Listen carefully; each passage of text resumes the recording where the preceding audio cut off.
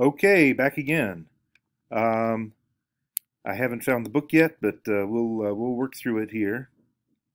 So we're on page, I don't know, whatever it said, 69 or something like that, 67, whatever it says in the notes. He says, so tell me then. He's talking to Jabir, I think. Um, so tell me then, he said, throwing me a glance of interested inquiry. What do you know on the subject of? Brr.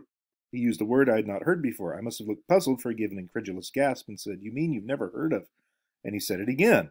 I shook my head, and he sank back into the chair, knocking his head with his fist, nearly dislodging his white skull cap. Ya Amitabh, he said in mock despair. What are you going to do in life if you don't know about that? About what? I said. This only made him laugh. If you don't know that, if you don't know what you don't know, he muttered mysteriously. Don't know about what? I said in exasperation. It's not important, he said, grinning, elliptical. It's good to put distance between your thoughts and things like that. But tell me this. Of course, you have circumcision where you come from, just like we do. Isn't that so, Mushkida? I had long been dreading this line of questioning, know exactly where it would lead. Some people do, I said, and some people don't. You mean, he said, in rising disbelief, there are people in your country who are not circumcised? In Arabic, the word circumcise derives from a root that means to purify. To say of someone that they are uncircumcised is more or less to call them impure. Yes, I answered, yes. Many people in my country are impure.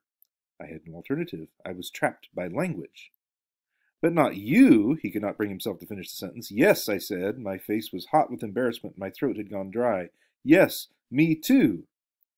He gasped, and his incredulous eyes skimmed over the front of my trousers. For a moment he stared in disbelieving curiosity, and then, with an effort, he said, And when you go to the barber to have your hair cut, do you not shave your armpits like we do? No, I said. He leant forward, frowning intently. So tell me then, he said, pointing a finger at my crotch, don't you shave there either? No, I said, but then, he cried, doesn't the hair grow longer and longer until... Inadvertently, his eyes dropped, and he stole a quick look at my ankles. I am convinced to this day that he fully expected to see the ends of two long curly braids peeping out from the ends of my trousers. So as we can see here, he is trapped by language, right? I am trapped by language, page 62. What does this mean? And if you were here, I would ask you, but you're not here, so just think about it for a while. What does it mean to be trapped by language?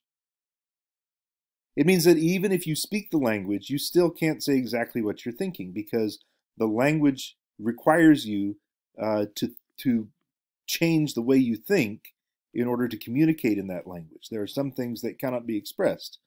So it's important to remember that as we go through life, even if we speak the same language as the other people, we don't necessarily, we're unable to fully express ourselves as we see that we should be.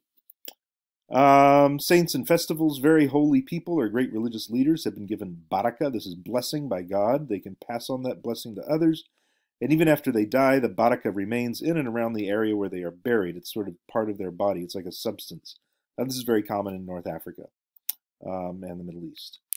It's sort of connected to the pan-Mediterranean sort of saint cults, in Catholicism as well. It's not something that is culturally any different from anywhere else in the Mediterranean, whether Catholic or Muslim. And it extends through Islam. It extends out into Pakistan and Southeast Asia.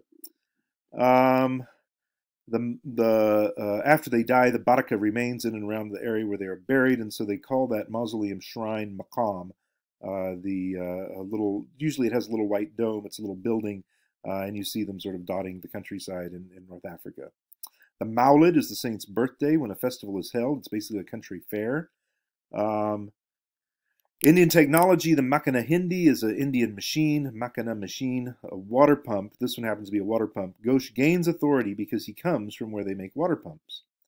What does Ghosh mean when he states this? I wonder where I would have, this is page 74, I wonder where I would have stood in Jabir's eyes if mine had been a country that exported machines that were even bigger, better, and more impressive. Cars and tractors, perhaps, not to speak of ships, planes, and tanks. I began to wonder how Lataifa would have looked if I had had the privilege of floating through it, protected by the delegated power of technology of looking out untroubled through a sheet of clear glass. So what's he talking about here? I'm going to pause because it's 5 minutes, and then we'll come back and answer that question.